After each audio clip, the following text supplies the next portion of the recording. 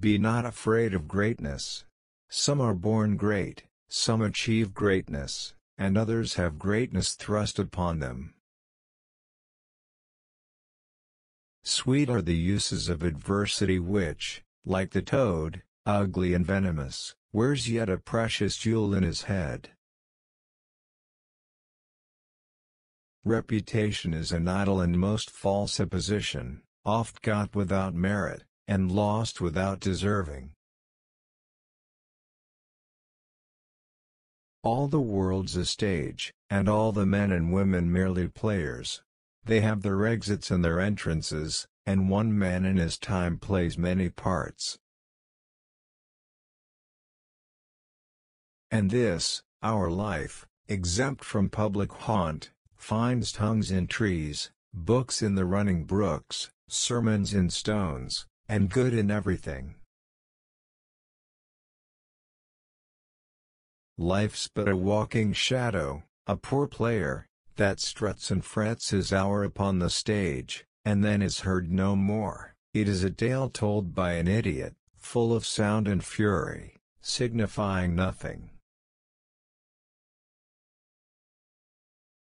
Doubt thou the stars are fire, doubt that the sun doth move, doubt truth to be a liar, but never doubt I love.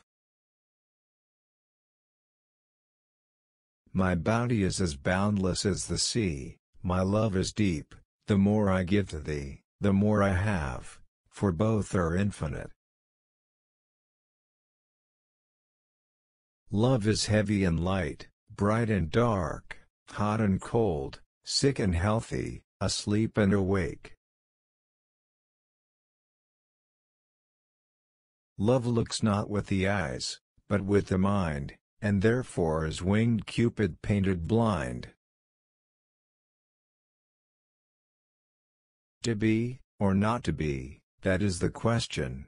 Whether 'tis nobler in the mind to suffer the slings and arrows of outrageous fortune, or to take arms against a sea of troubles, and by opposing end them. To die, to sleep. If you prick us, do we not bleed? If you tickle us, do we not laugh? If you poison us, do we not die? And if you wrong us, shall we not revenge? It is silliness to live when to live is torment, and then have we a prescription to die when death is our physician. That but this blow might be the be-all and the end-all here. But here, upon this bank and shoal of time, we jump the life to come.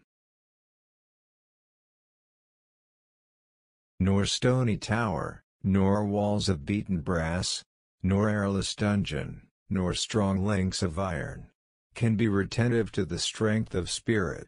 But life, being weary of these worldly bars, never lacks power to dismiss itself.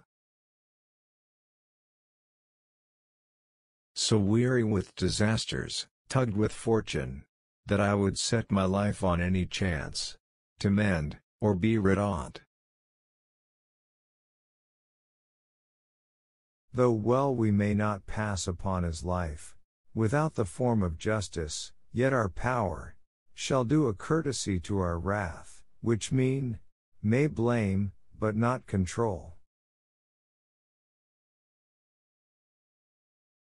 Who will believe my verse in time to come, if it were filled with your most high deserts? Though yet heaven knows it is but as a tomb, which hides your life, and shows not half your parts.